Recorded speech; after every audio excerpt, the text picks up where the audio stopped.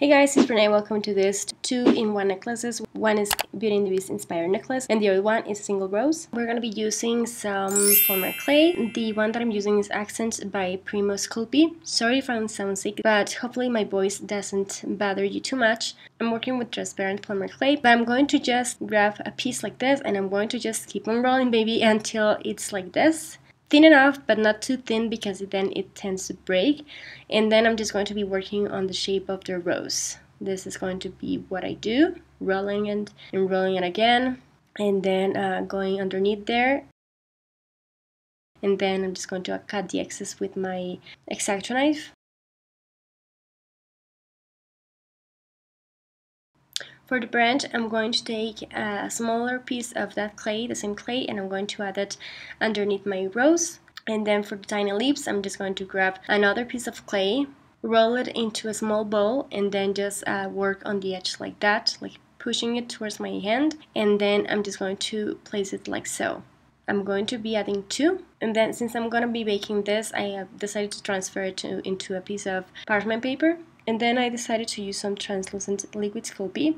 This thing acts like a glue after you bake your clay. So I'm just going to add a tiny bit in there, and I'm just going to gather those pieces together. So I'm just going to be making 2 necklaces. I'm just going to take some ear wire, and I'm just going to remove that part with my pliers, and I'm just going to make my rose a charm by doing that.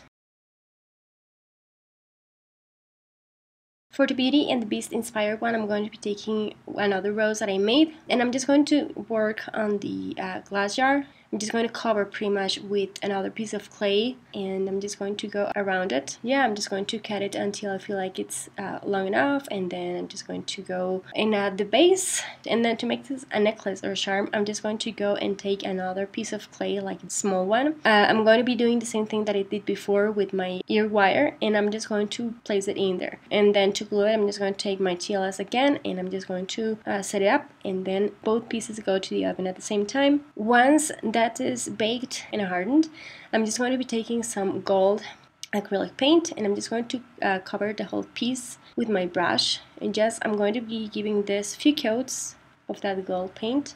The same is going to happen for the Beauty and the Beast inspired one. You can paint it into whatever colors you feel like. I just went for gold. And once that's done, I decided that I needed something else color-wise. So I just made my own kind of, I don't know, gold color, and then mixing my gold, my copper, and my black, and making kind of like a darker gold. Then I took my sponge, and then I went and covered like the glass jar. And I think this looks much better than it was before, because before it was like too plain. And then for this one, I decided to just go ahead and cover the whole thing because I loved the look of it on the other one. To make these 2 pieces necklaces, I'm going to be taking this chain or necklace ready to go that I bought at Hobby Lobby, and this jump ring. But right before I do that, I realized that the loop was in a bad position, so I just arranged that. And that is because I need to place my jump ring. Once my jump ring is in there, I can just go ahead and place the chain. Hopefully that makes sense. But yeah, this is pretty much the ideas that I wanted to share. I'm pretty excited about